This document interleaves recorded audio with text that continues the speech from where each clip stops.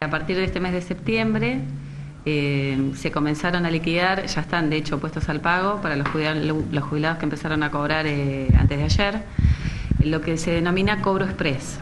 El cobro express es para aquellos jubilados que son mayores de 80 años o que han informado a las dependencias de ANSES algún tipo de patología médica, alguna enfermedad grave o enfermedad terminal. A esos jubilados ya a partir de septiembre van a ver en sus cobros los conceptos de reparación histórica. Puede ser en algunos casos solo la reparación o la reparación y un retroactivo.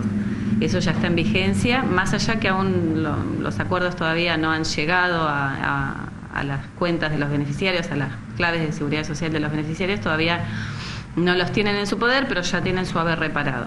Igualmente queda todo un universo de jubilados y pensionados que no cumplen estos requisitos, que bueno, están a la espera del acuerdo transaccional para venir a suscribirlo. En verdad la reparación histórica abarca a todos los jubilados y pensionados que están pautados en el decreto, tengan o no iniciado un proceso judicial.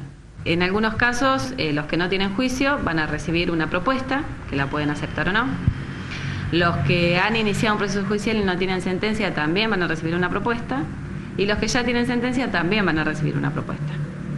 En todos los casos van a tener que venir, si están de acuerdo, con el acuerdo transaccional, que lo van a recibir a través de su mail o de la página web de ANSES en el apartado Reparación Histórica.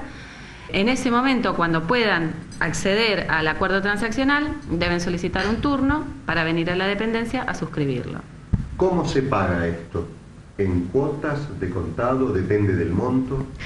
Lo que ha salido de acuerdo a las normativas que tenemos vigentes respecto de eso, se va a pagar. El ajuste es inmediato, ni bien se homologue en el ámbito de la justicia federal el acuerdo, en un plazo de 60 o 90 días va a tener el reajuste automático en el haber, y del retroactivo que surja, si es que corresponde, se va a abonar el 50% en efectivo y el 50% en cuotas iguales y consecutivas que le van a venir dentro del haber mensual.